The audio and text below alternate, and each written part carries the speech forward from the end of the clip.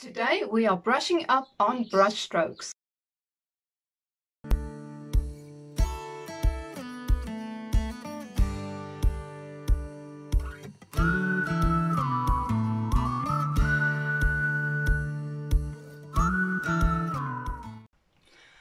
Hi, my name is Pietru.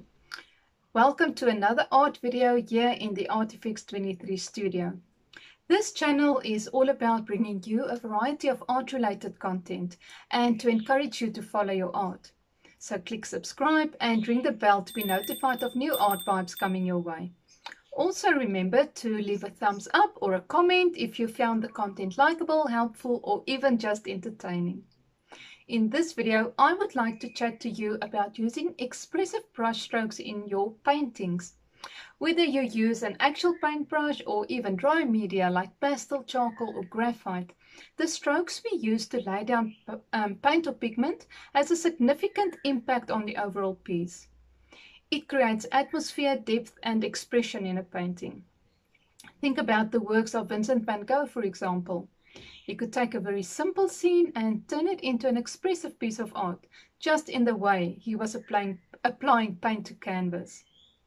Now, creating expressive, lucid paintings doesn't necessarily mean we are going to paint quickly. Instead, for this exercise, we are actually going to slow down and think about every single brush stroke. And by doing that, the brush strokes will tell the story and be the highlight of the show. I challenged myself for this demonstration and decided to use gouache. Gouache is like an opaque watercolor and is notorious for its reactivating nature. That means that layering with gouache is not as easy as with most other mediums because you can potentially lift previous layers when applying another layer. But let's see how I got on. These are the colors that I used: titanium white, cadmium yellow, lemon yellow, vermilion, crimson red lake and ultramarine blue. I used these synthetic flat brushes and 100% cotton canvas paper. For this tutorial, I chose a simple shape in the form of an apple.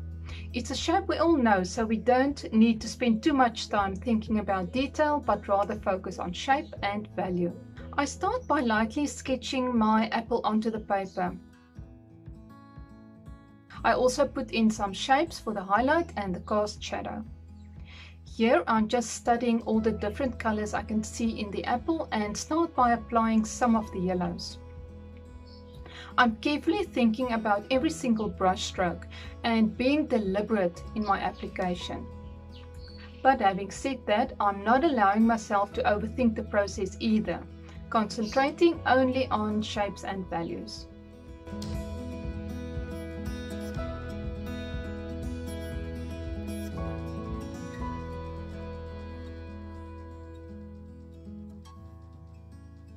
Notice that I'm not blending the colors on the paper. I'm just picking up paint and using a brush stroke to lay it down. I keep my brush strokes directional, meaning that I'm following the shape and curve of the apple.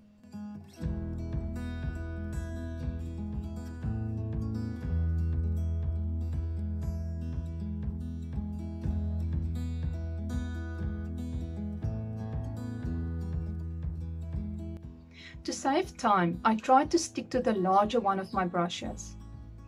It also helped me to stay focused on painting more expressively and loosening up my style.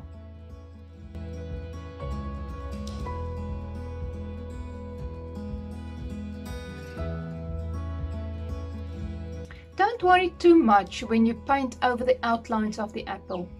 That will be corrected once you put the background in, as you will see later. I'm building up the layers, mixing a new color with almost every brush stroke, even if it's just a tiny bit. When picking up paint, I literally put a color on each corner of the brush and sometimes even a third color. This is an intuitive way of painting. Trust your instinct and go with the flow. It will add to the expressiveness of your painting.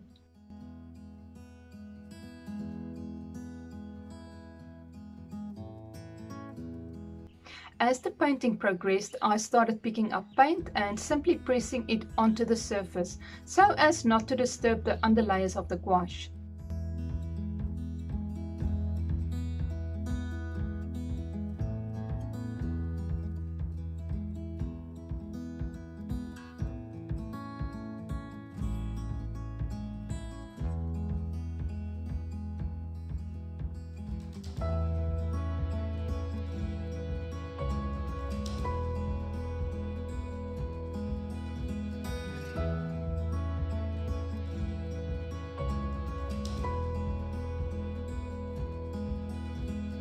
As tempting as it is to use plain white for the highlight areas, instead mix white with some of the colors you already used in the apple.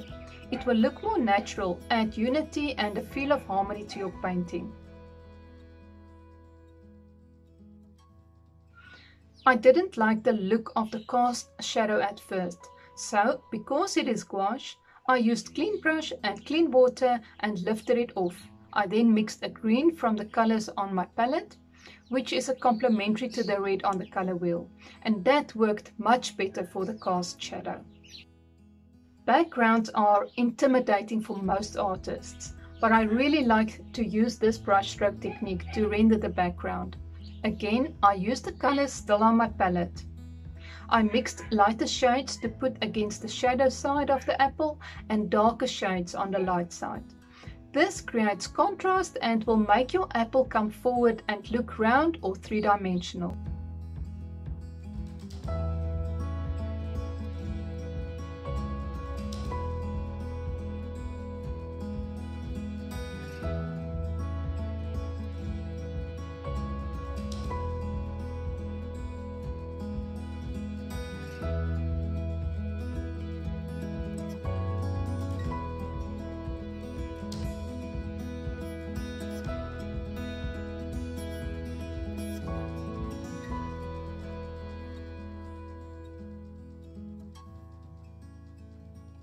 Notice how I use a crisscross wrist motion for applying the paint.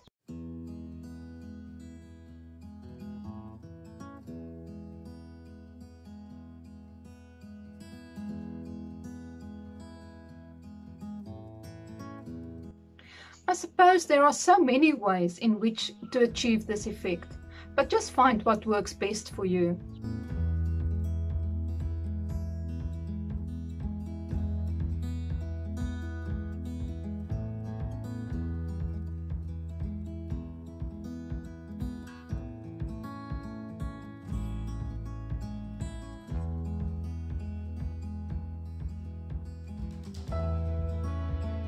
I really enjoyed this exercise and could have fiddled for ages.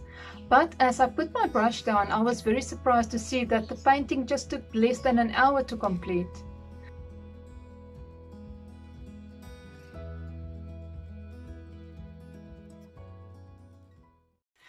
I hope you find this video helpful in your daily art endeavors. Thank you so much for watching. I will see you next time, and as always, remember to follow your art.